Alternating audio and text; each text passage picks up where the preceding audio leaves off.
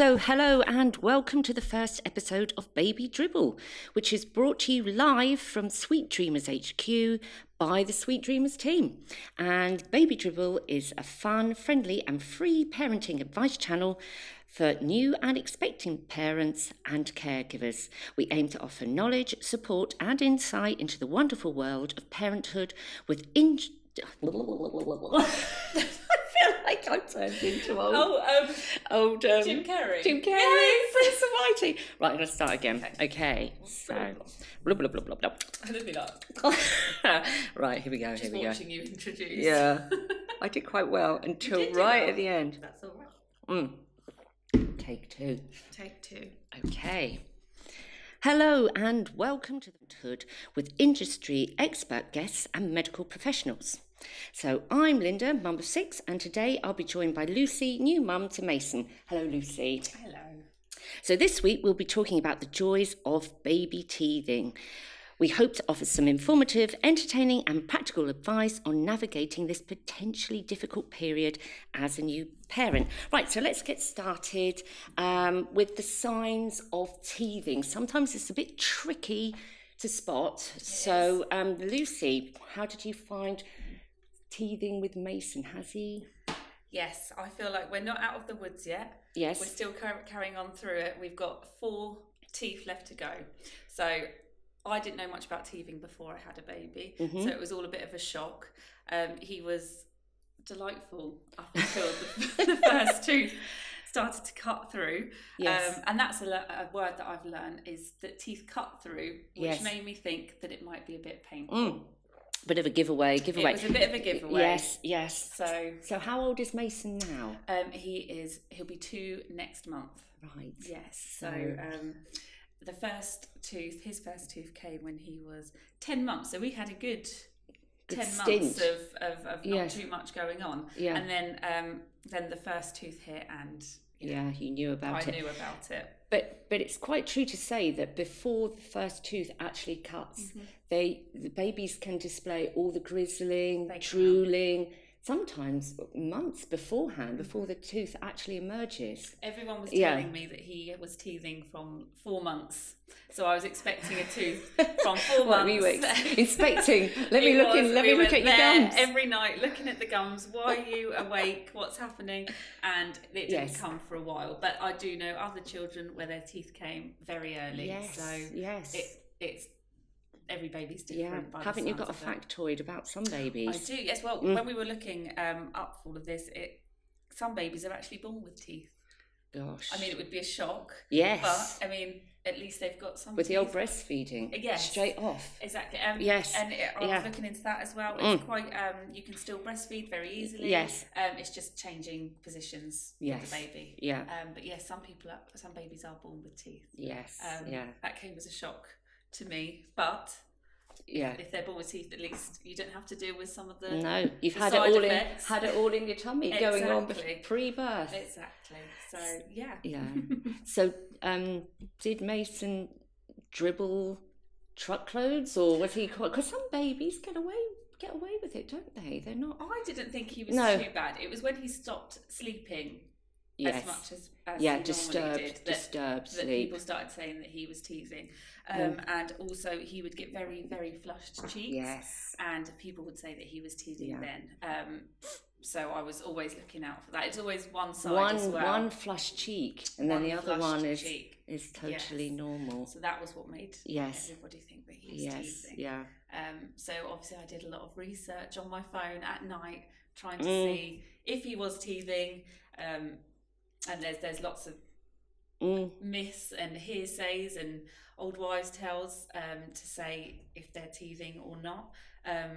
So it was just trying to work out what was true and what was false. Really. And what about his appetite? Did he sort of, because I remember with mine, one minute they would love a particular type of food.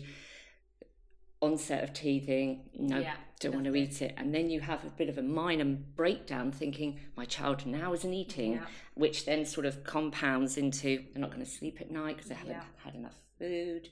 So I actually went to the doctors about that because he did stop. I can't remember at the time whether he must have been weaning at that time. Yes. But I went to the doctors and said he's not feeding as much, but they said that he has plenty of reserves, so he's fine. He was quite a big boy. Was he chunky? Yeah. So they said he's got chunky. plenty of reserves, so he's got a cut. He'll be fine.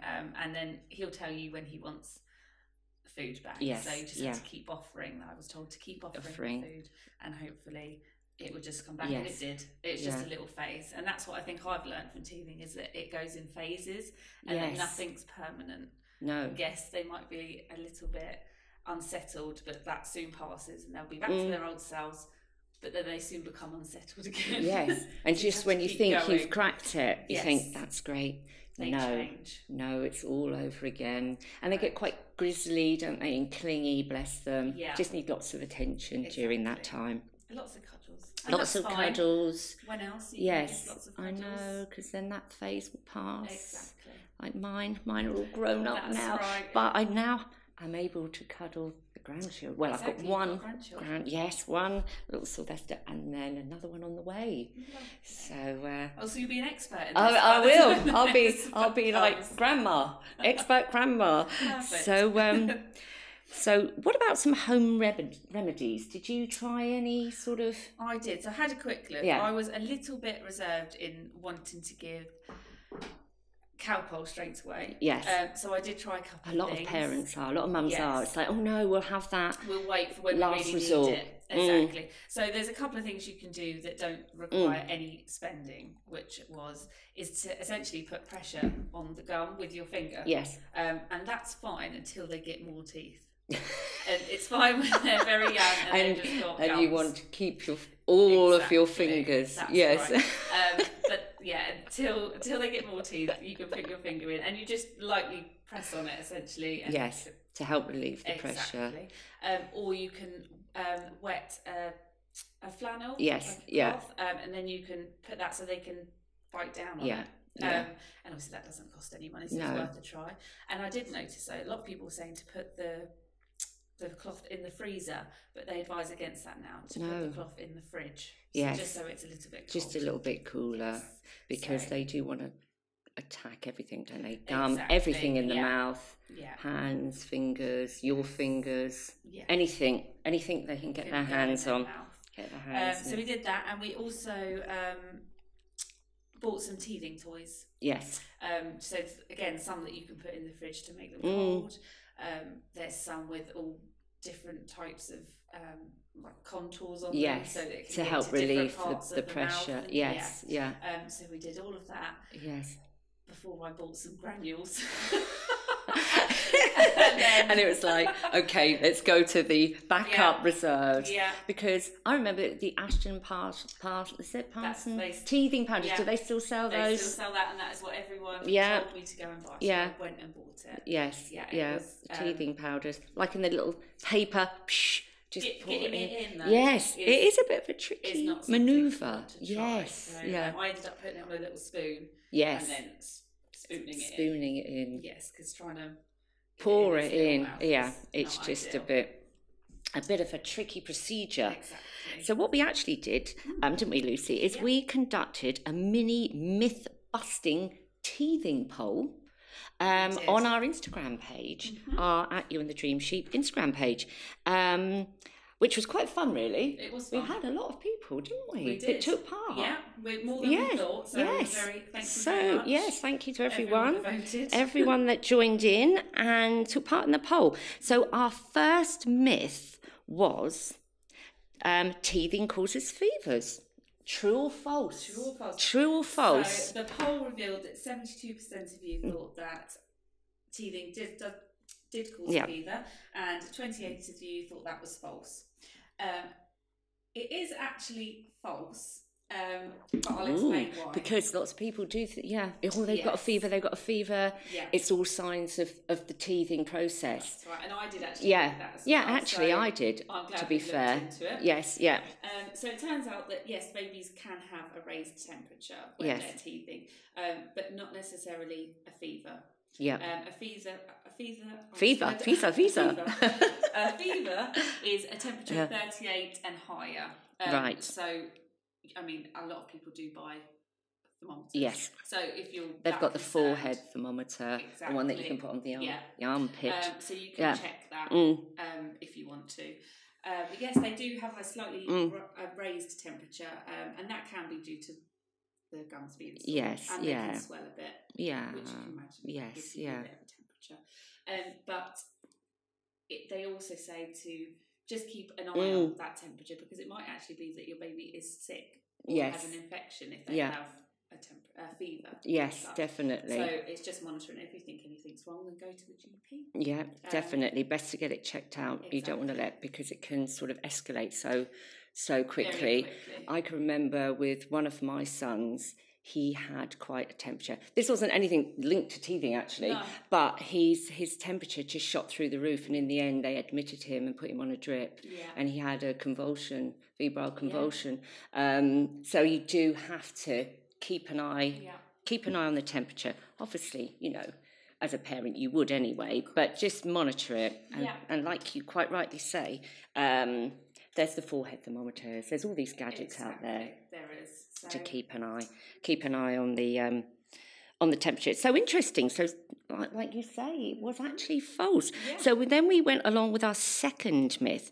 Is nappy rash a sign of teething? Yes or no? Now, I would have said yes prior to looking into it. I was going to go with yes. What did they say on the poll? So on the poll, it was 76% said yes and 24% said no. So it isn't actually something you associate with teething. When I looked into it, it's not. Yeah. Again, a lot of people said to me, nappy rash is a sign of teething, but it's not. Yeah. It's actually more likely to be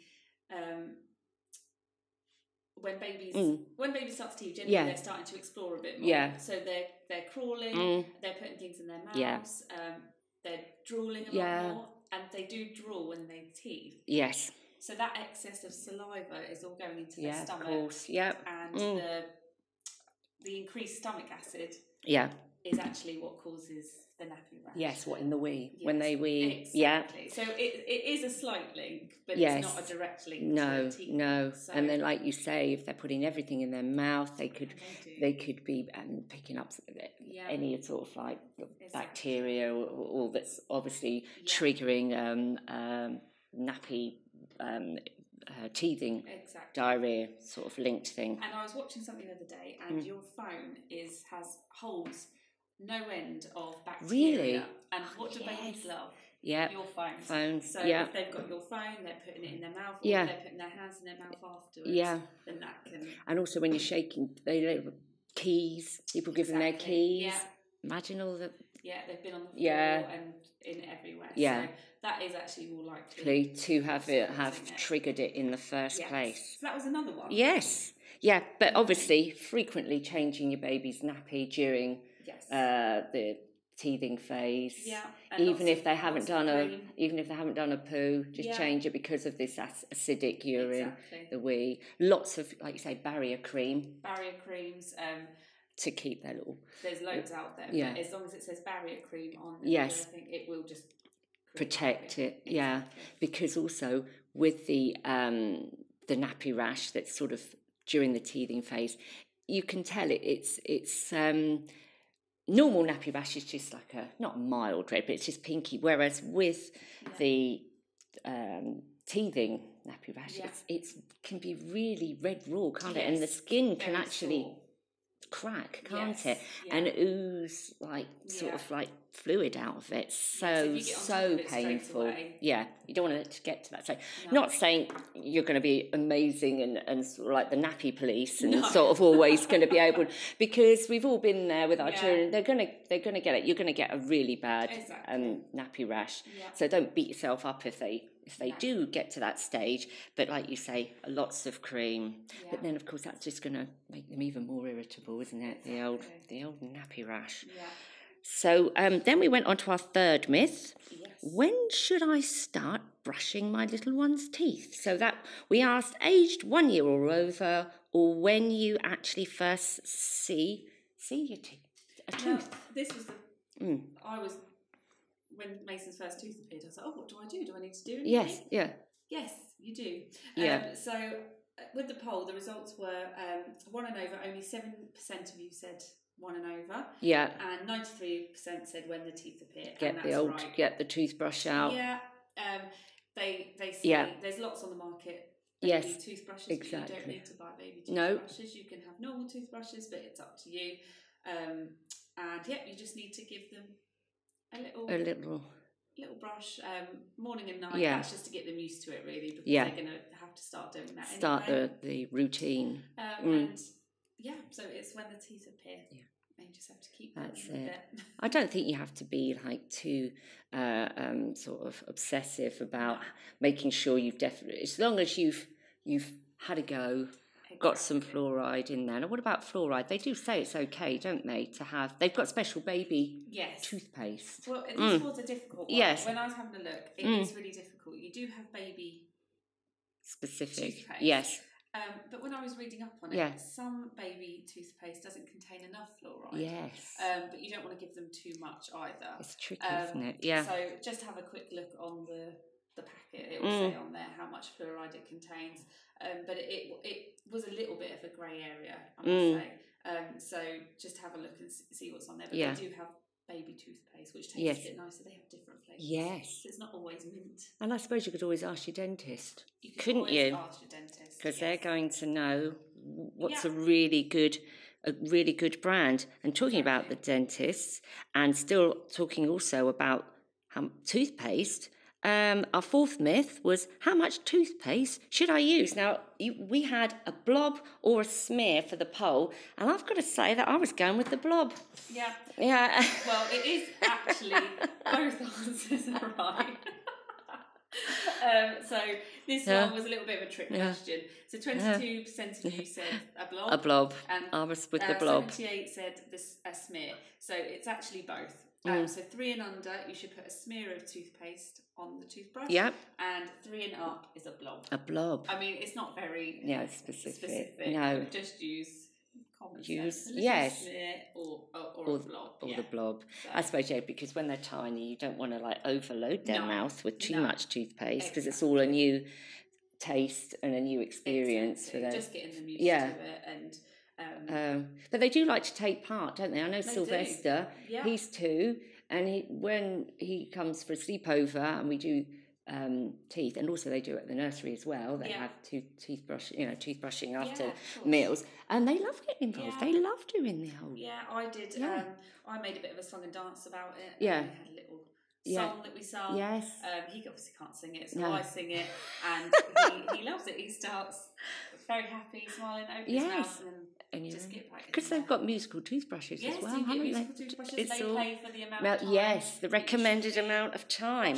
So there's lots of ways to encourage good dental hygiene from an early age, where it's fun, they get involved, look after the teeth. So our fifth myth, which was I managed to say that, fifth myth, which was our final myth.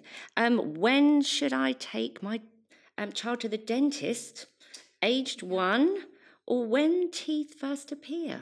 Okay, so again, when age 1, 26% of you said that one, and when teeth appear, 74% said that one. And it is, when the teeth start appearing. It's up to you, probably within the first year, you're probably going to see a tooth. So they say that when the teeth appear, take them to the dentist so they get used to it. That's it. And we all know how difficult it can be with something new and something new. And there's this sort of myth, another myth number 6, about visits to the dentist being not a particularly nice experience. Yeah. So to introduce it at an early age, so that the child knows that they don't have to be, go have a meltdown going to the dentist. And most dentists will be quite nice. They're really fun. They just sit on your lap. Just they're not really going to be even inspecting their teeth very, just a quick look, just to get them into the swing of things, as you say. Because just recapping from when we were saying earlier on, you said some babies are born with teeth. Normally it's about 6 months, isn't it? It is, yes. It can be earlier. It's 3 months they display the signs of teething. So 6 months is when normally normally the first tooth would cut. And there's nothing Yeah. wrong if they don't get it at 6 Yeah. months. And I also saw something about it having a effect on their, I don't know if I'm going to say this, cognitive development, and it has no link. No. So lots of people said, oh, you know, that can lead to development issues, but that's not the case. It's just all babies. All babies are different. And is it up to about the age of 2 that they for the full teeth? You should expect teeth up to 3. Up to 3. Yeah. And then they should have most of their teeth. Yeah. And then about 5 and 6 they start to lose their milk teeth. And the tooth fairy puts in an appearance. So everyone will have no money. So how many teeth are we forking out here for with the tooth fairy? So you should expect 20 teeth. 20 visits keep each initially. Visit Otherwise, you have no money. Actually, I'll remember that for when you hang on a minute. Start budgeting now. I'm going to put that away for when the first that's two. Just for one child, so anyone that exactly. Gosh, I should technically be bankrupt. The amount of teeth. Yeah. Oh my goodness. Yeah. So you've got 10 milk teeth on top and 10 milk teeth at the bottom. Yes. Yes. Although we have more as adults. Yes, making way for 28. 28 and the old. And the wisdom teeth. Yeah. But not everybody gets wisdom teeth, so I hear. I didn't know that. No. And they take ages. Or you could have all the teeth. Yes. So there you go. Yeah. I did actually have 2 of my wisdom teeth out, but 2 you? of them are still there. Oh. Whereas one of my sons had to go and have all 4 out in the hospital. Yeah. You look like a little hamster for about a week. Right. And we're just having soup. Right. So there we go. So those myths were quite interesting. They were, yes. Really interesting. And hopefully, if you did vote on them and you're watching, then hopefully you've learned something. Yes. We have as well. Yes, definitely. Yeah. And thank you for everyone that took part in that, because, like I say, I think everybody likes a poll, don't they? Definitely. People like to get involved and sort of like show off what you know and what what you don't know. That's it. Yeah. So hopefully there we've sort of like dispelled a few myths.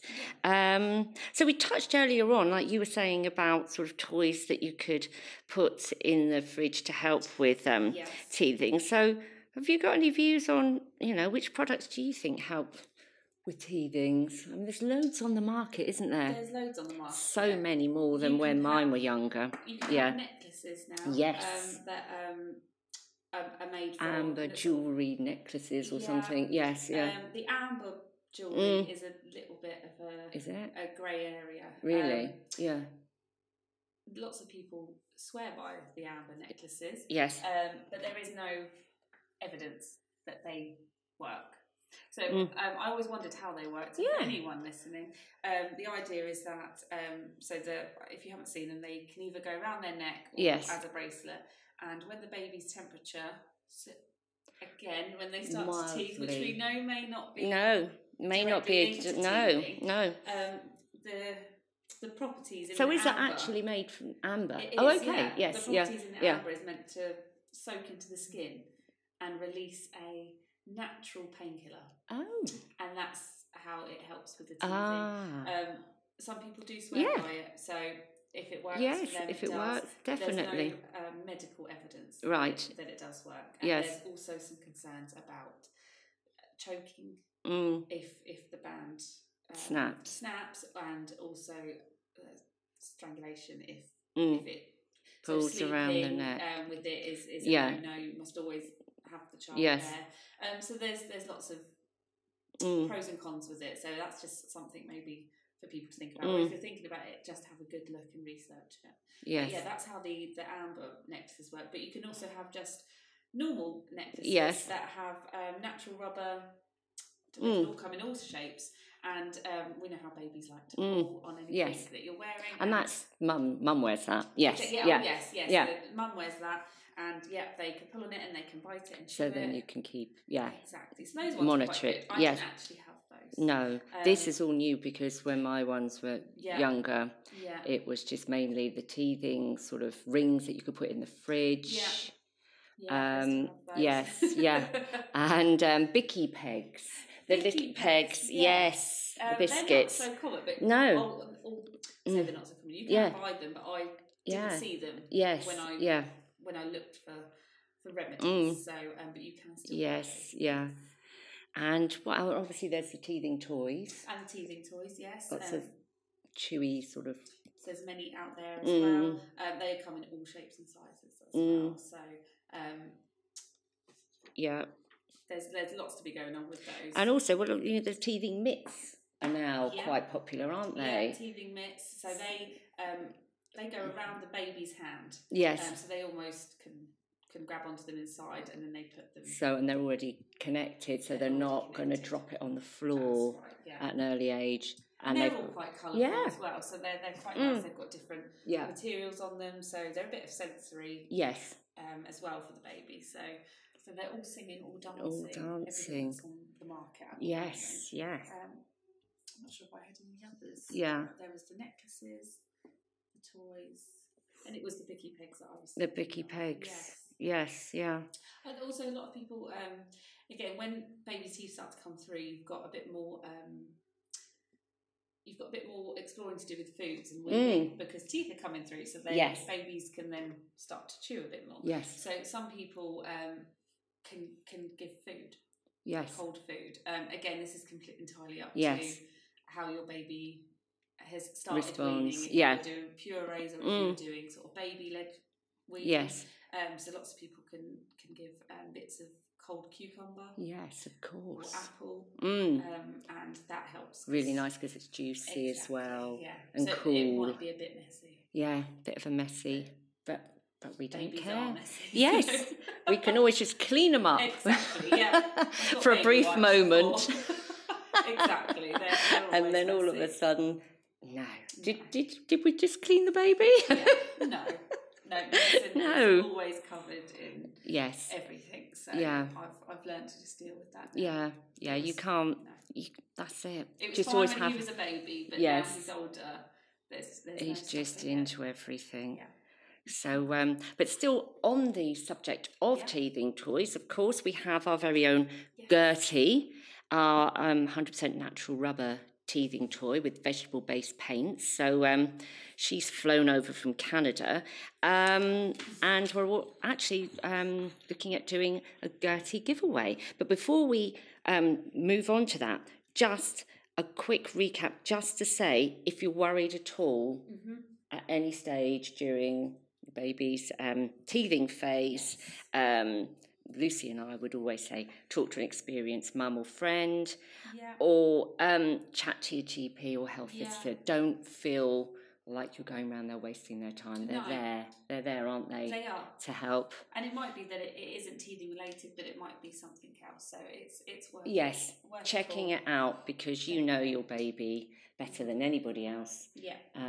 And you're just going to know that I don't actually think it is teething. That it is something else that's underlying. Get round to a medical professional just to check it out, to put your mind at rest. But back to the Gertie giveaway, to celebrate the launch of the Baby Dribble podcast, we're actually going to give away 2 of our Gertie the Good Goose teething toys, which are obviously ideal for a teething baby. So to enter this giveaway, please email the word teething to prizes@sweetdreamers.co.uk by midnight on Friday the 8th of June.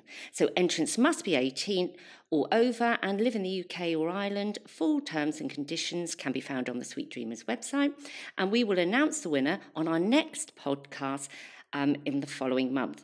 So good luck, everyone, and thanks for listening. So it's bye from myself, Lynda, and Lucy, and all of our Baby Dribble content will be available for you to access through our podcasts on YouTube and our blog, sweetdreamers.co.uk/blog. So bye for now. Thanks for listening. Bye.